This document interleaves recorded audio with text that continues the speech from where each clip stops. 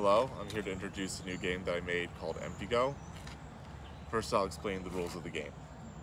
So, two players alternate turns, with black going first. During each turn, there's two phases.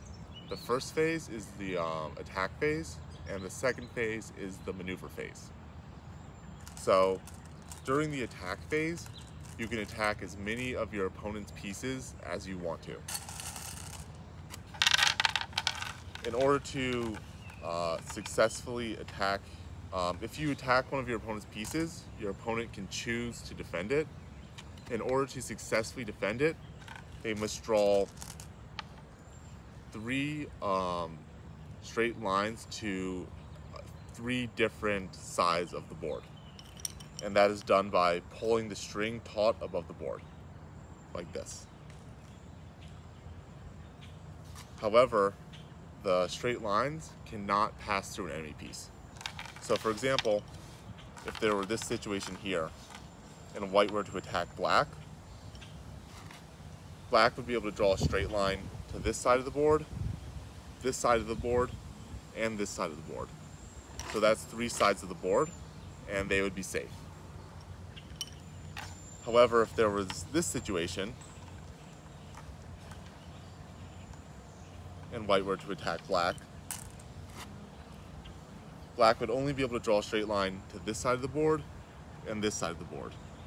Any straight line from this black piece to this side of the board or this side of the board would have to pass through a white piece. Because of this, black would fail to defend and their piece would die. And you can use, the game comes with stones. It also comes with these strings to draw, and it comes with these suction cups, which can be used to pick out pieces when it's a little bit hard to use your hands because there's a lot of pieces around.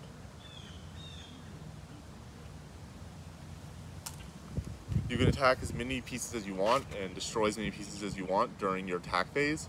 However, if you fail 3 attacks, then you can't attack anymore that turn. After you attack,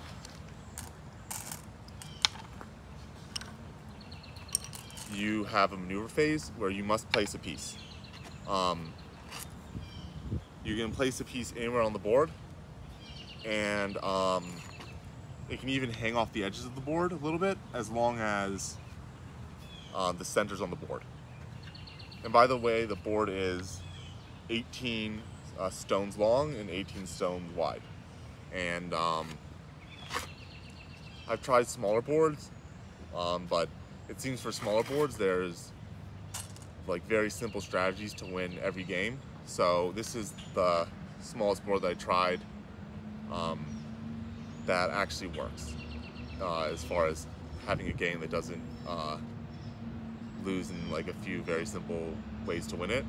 And it's also conveniently the length of a standard Go board, which is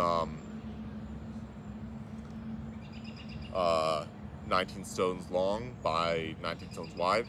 And this actually, even though it's 18 stones long and 18 stones wide, it's really technically 19 stones long and 19 stones wide, because you can hang half stones off the board.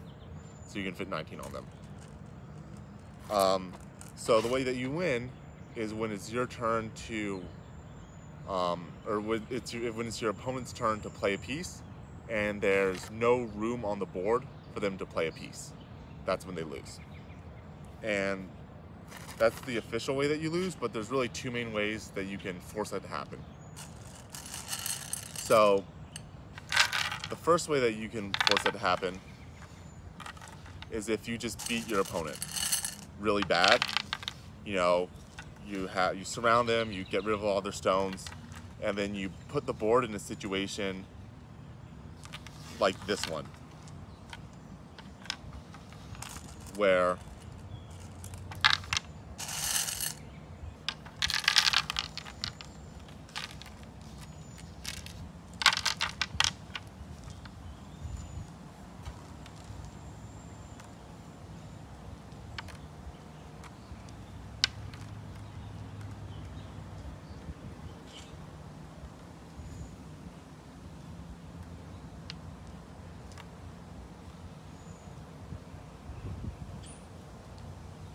you're in a, where you basically just take over the entire board and you put your stones in a situation like this, where there's no way your opponent can play any piece that can't be instantly killed on your turn, because wherever they play, they can at most reach 2 sides of the board. So once you're in a situation like this, you can just play stones, and every turn your opponent will play a stone and you'll just remove it from the board. And you can guarantee that you'll be the last person to play a stone on the board, because if your opponent had a stone on the board, you can just remove it and play over it. So it's impossible for your opponent to be the last person to play on the board, because if they are, you can just play right over them. Whereas they can't remove any of your pieces, so they'll definitely be stuck at some point and not be able to play a piece. The second way you can force that ending is if you control more territory than your opponent does at the end of the game. So for example, if you're in a situation like this,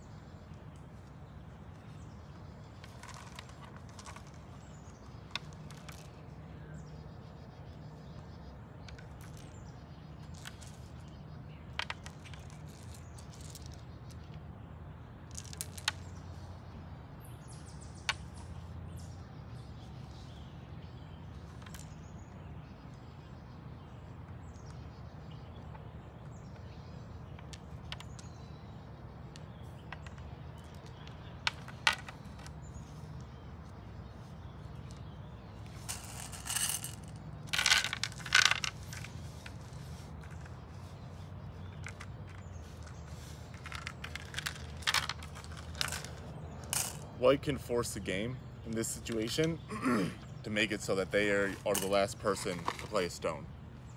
And the way they can do that is because they have more territory. So there's 2 ways that they can basically have this happen. The first one is black plays in their territory and white plays in their territory, and of course white can only play in their territory and black can only play in their territory, because if black plays in white's territory, it gets removed, and if white plays in black's territory, it gets removed. And there's no way that white can, from this side, do anything to get rid of these pieces. These will always be safe. There's no thing black can do from this side to get rid of any of these pieces. These will always be safe. So then eventually black will run out of space and white will have space to spare. And at that point, it will just be like the normal M game, where white controls all the remaining space that can be played on, and it can ensure that it will be able to remove a black piece and play over it. However, black could realize that and play in white's territory every turn, in which case white's only choice would be to remove the piece and I guess play in their territory. But black could basically just stall by playing in white's territory over and over and over again, and the game would never come to an end. So in this case, what white can do is they can do something called like building houses. So they basically, the way it works, you kind of measure a 1 stone slot, and you fill up the board with these 1 stone slots. And of course you keep them aligned. So now whenever black wants to play in their territory, they have to play, assuming all of your territory is filled up with this pattern.